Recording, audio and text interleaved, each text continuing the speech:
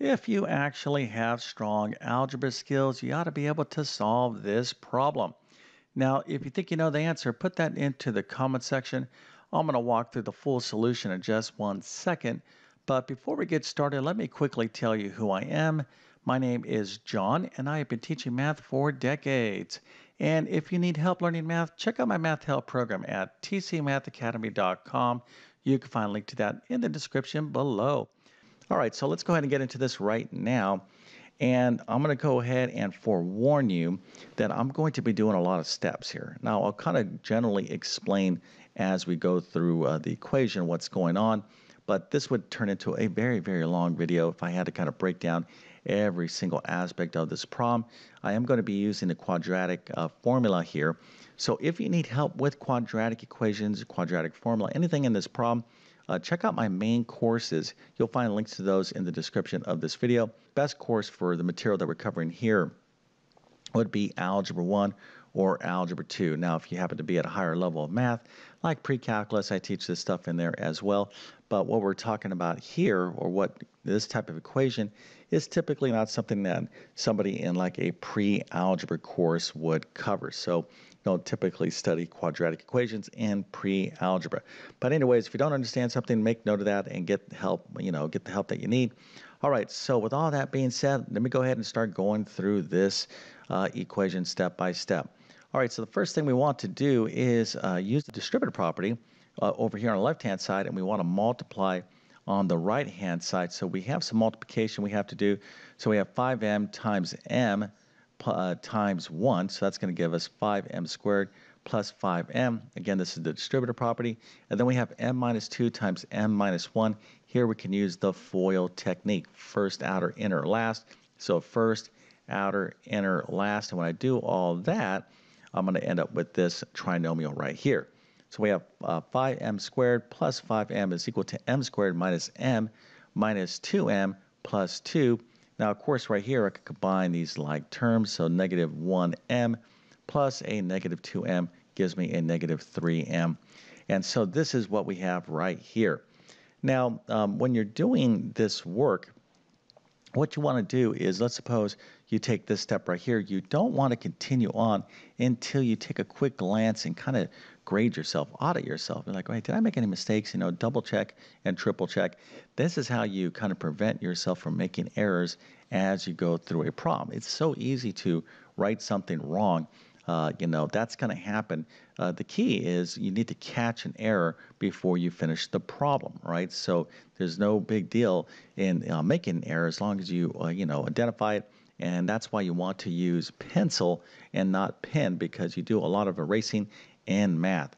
Okay, so at this point we have all this, quadratic terms, or we have a squared term and a linear term. In other words, we have m squared and m and a number. So we need to be thinking in terms of, all right, this is a quadratic equation because it's the highest power of this variable is 2. This is a second degree polynomial. So how do we solve quadratic equations? Well, this is a huge topic in and of itself.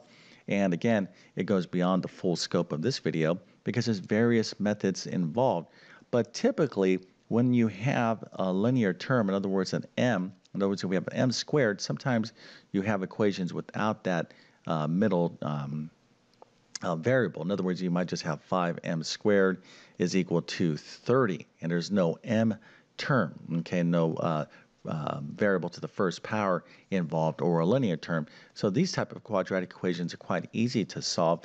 But when you have this middle term, well, now we need to be thinking in other ways. So the first thing we need to do is to write this equation in standard form. In other words, we're going to set this entire thing equal to 0, and you can say I've done that there.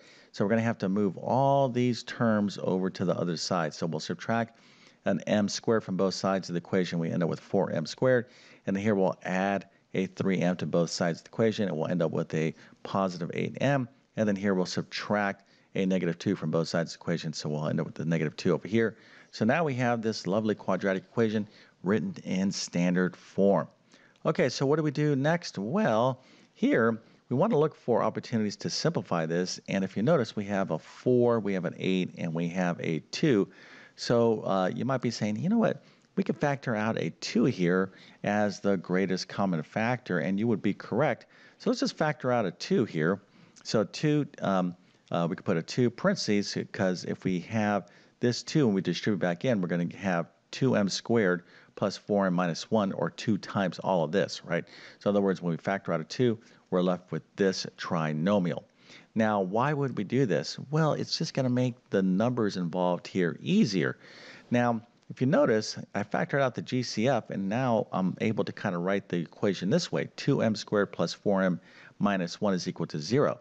So you might be saying, hey, Mr. YouTube Math Man, what happened to the 2? You just kind of, got rid of it. Well, not really. What I did was divide both sides of the equation by this 2, okay? So 2 divided by 2 is 1, and 0 divided by 2 is 0. So that's a little bit of a, I don't want to say a trick, but this is something that you definitely want to do. You want to, make the numbers involved here as easy as possible. So when you have, again, your quadratic equation written in standard form, see if you can factor out, the GCF if it's a number value, and just simplify the numbers involved. Okay, so now we have 2m squared plus 4m minus 1 is equal to 0. How do we solve this quadratic equation? Well, what you want to do is you want to attempt to factor, okay, this quadratic trinomial. Now, some quadratic trinomials can be factored, others cannot. In this particular case, this cannot be factored. So we're like, okay, well, we can't factor this, so what do we need to do? Well, we need to use the quadratic formula. All right, so again, this is a whole nother subskill of quadratic equations.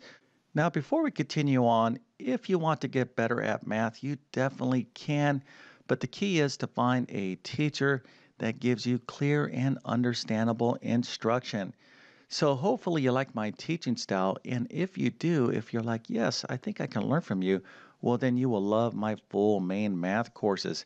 So you can find the links to all of these courses in the description, but they include basic math, pre-algebra, algebra 1, geometry, algebra 2, pre-calculus, and a ton of specialized test prep math courses. Okay, so again, don't give up if you're having a tough time in math. I can definitely help you out. So you can check out the links to all these courses in the description. So let's get back to the video. All right, so here is our equation. We have 2m squared plus 4m minus 1 is equal to 0. All right, now we already attempted to factor this. Now I'm not showing you that work, but in other words, you're trying to factor this quadratic trinomial, and you're like, you know what, this thing is not factorable, so therefore I have to use the quadratic formula to solve this. Now, to use the quadratic formula, you need to have this thing written in standard form, which means from highest to lowest power, and it's all equal to 0.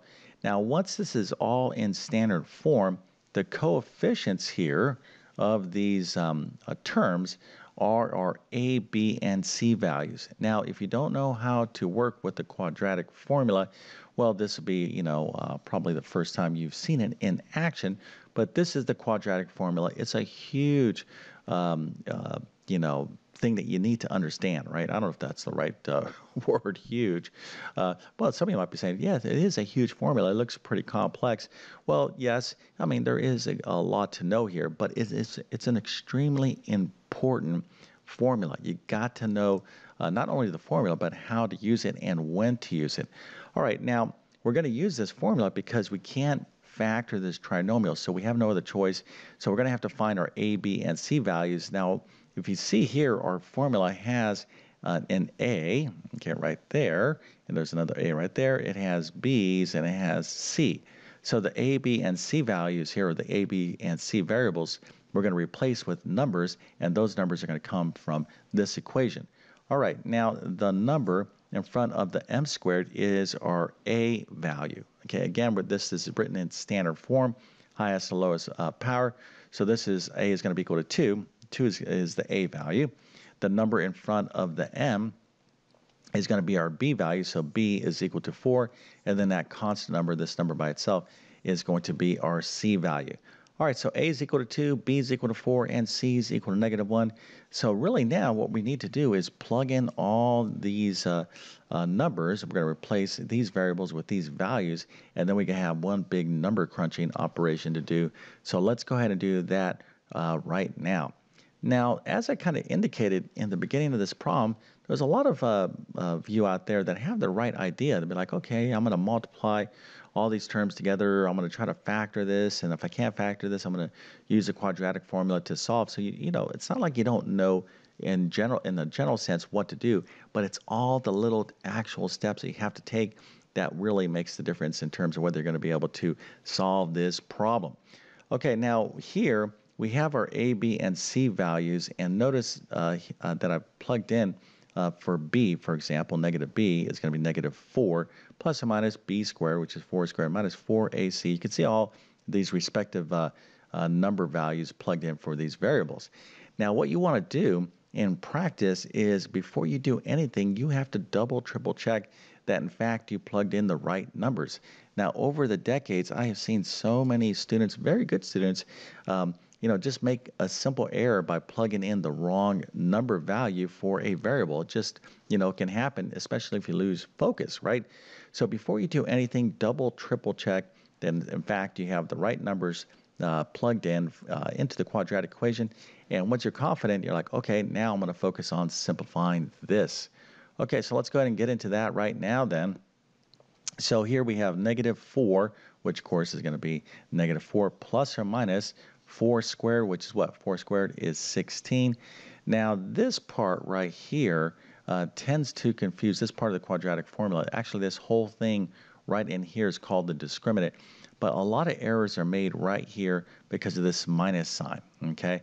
So the best way to manage this is to take this minus sign and turn it into a plus negative, all right? It's just a great little technique so you could be, kind of fully aware that this is a negative number. Now, it's just a little trick that tends to help a lot of students that make mistakes with the quadratic formula, and a lot of people do.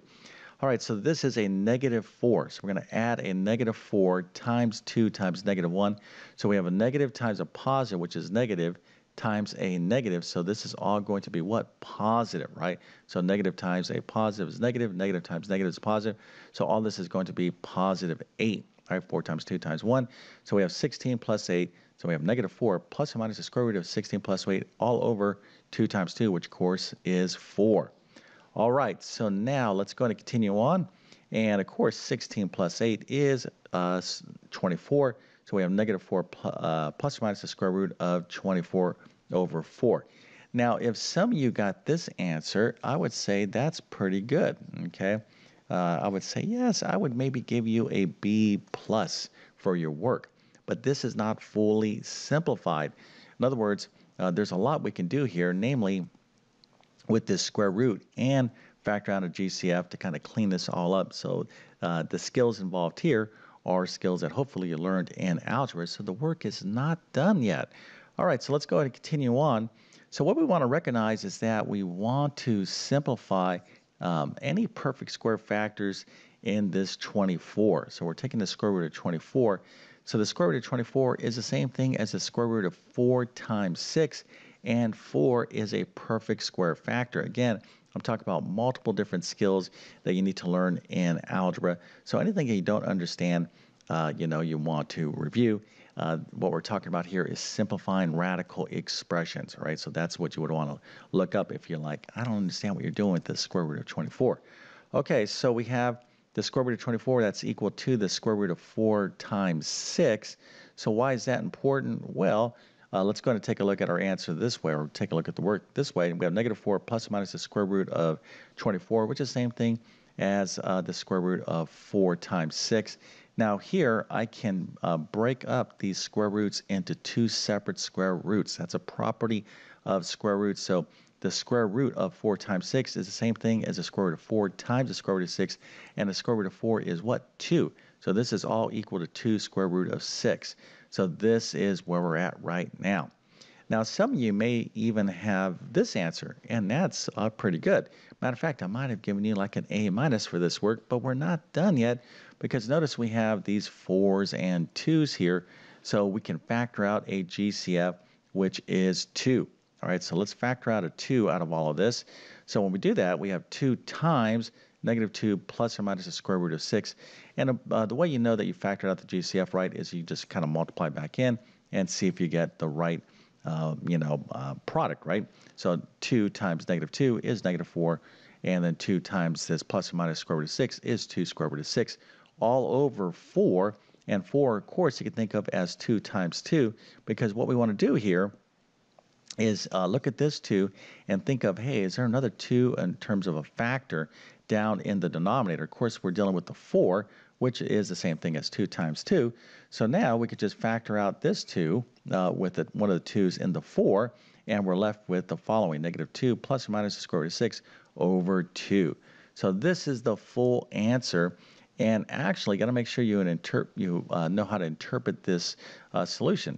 So one of the unique solutions in this quadratic equation is negative 2 plus the square root of 6 over 2, and the other solution, because remember, quadratic equations have 2 solutions, is negative 2 minus the square root of 6 over 2. So this is plus, this is minus. So instead of writing the same thing, which is the only difference of plus or minus, we use this lovely notation right here. Okay, so a lot of people will have the general idea in terms of what to do. They'll be like, all right, I'm going to multiply these together. Then if I have a quadratic equation, I'm going to try to solve it using this technique, using that technique. But here's the deal. If you can't manage all the work, you're not going to be able to solve these equations. That's why it's absolutely critical that you just show your work step by step by step. And you can see a problem like this actually took quite a few steps. You have to have the patience and the focus to, just concentrate on doing this work, right? Especially at this level of math. And again, if you need help with any of the sub skills here, check out like my Algebra 1 or Algebra 2 courses. Also, I have a ton of additional videos on my YouTube channel that can help you out. Okay, so with all that being said, I definitely wish you all the best in all your math adventures. Thank you for your time and have a great day.